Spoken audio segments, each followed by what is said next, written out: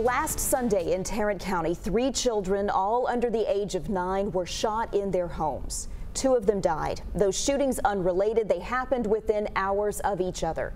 In studio with us this morning is Democratic State Representative Terry Meza from Irving, and joining the questioning as always, Bud Kennedy from the Fort Worth Star-Telegram. Good morning, Bud. Good morning, Teresa. Terry. Good morning, Terry. Thank you for coming in. As a freshman in the last legislative session, you proposed some amendments to a bill regarding gun safety in homes, but you were met with some resistance. So tell us what happened. Well, originally the bill was laid out before the committee that I sit on, Human Services Committee, to change and weaken the protections about storage of guns in foster homes. The rule was specifically about foster homes. And so the rule said for guns to be stored separately. The representative that was laying out the bill said that that weakened his access or caused him problems in having greater access to guns, and he wanted them put in the same box. So he wanted to change the rule from separately to same box.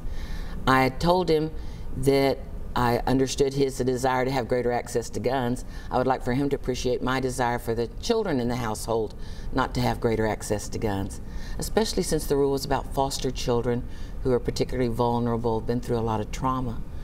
So he said he would consider it. And then I checked back with him later, and he said that he was concerned about the cost. So when the bill was voted on in committee, I unfortunately was the lone vote against his bill.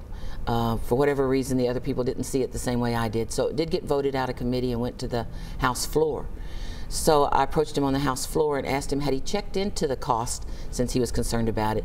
And he said no, that he actually told me that he considered my proposal absurd. My proposal was that I would let him have his gun stored in the same box if to address his desire to have greater access to his guns, if he would make them a keyless box.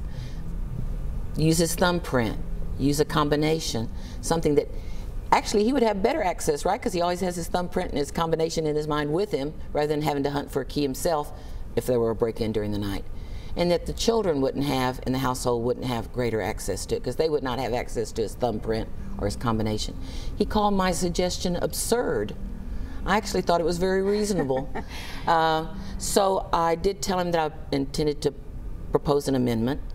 The House floor doesn't like for you to ambush members with a surprise amendment. So I let the floor know when I presented the amendment that I'd already discussed it with him and that he had not amended his bill, as I'd suggested, because he was concerned about cost. So that I had checked into the cost, and at the Tractor Supply, right there in his hometown in Corsicana, he could get it for X dollars. At the Walmart, in most people's towns, you could get it for a similar amount. And Amazon, which is available everywhere, a similar amount. So it really wasn't cost prohibitive, that it was affordable. He still opposed the amendment and made a motion to table. And when he made his motion to table, dozens, it seemed like all of them, of the Republican House members who supportive of him came to the mic and surrounded him. I got pushed back up against the dais and in support of his bill. So the amendment did not pass, voted on an 80-60, more or less lines. Clearly you were trying to do something you thought would protect people in their homes. We hear when mass shootings happen, there's hysteria, so much coverage, but sometimes these shootings in the homes and crime on our street corners is what really affects people more. Do you think that this is a situation we should have legislation, or is this about personal responsibility? It's up to the individual gun owner to protect that gun in the right way inside their home.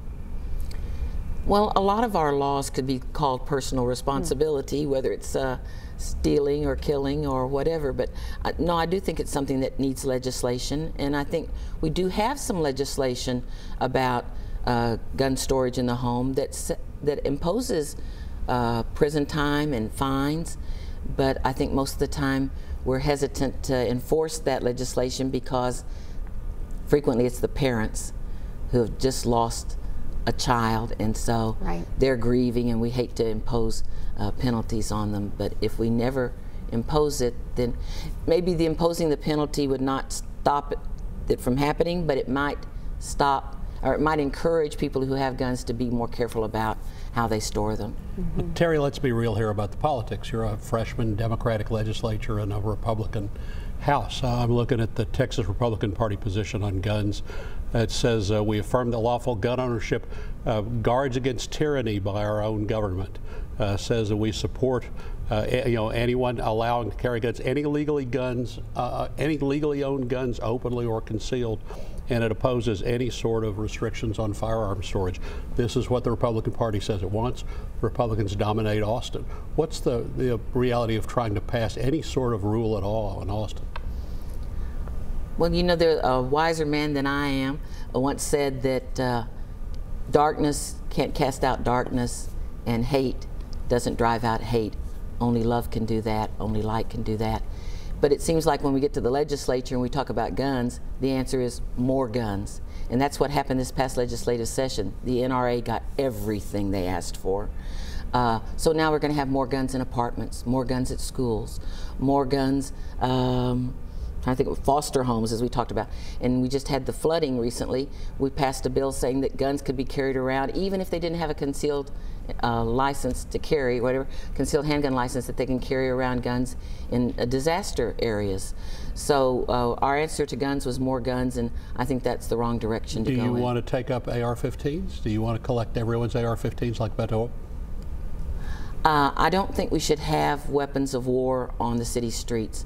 I say that as a daughter of someone who served in World War II, 3 brothers who all served in the military, and I was actually an ROTC sweetheart at UTA, and I was the sweetheart of the rifle team.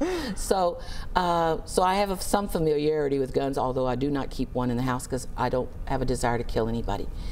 I think that we do need to take weapons of war off our streets.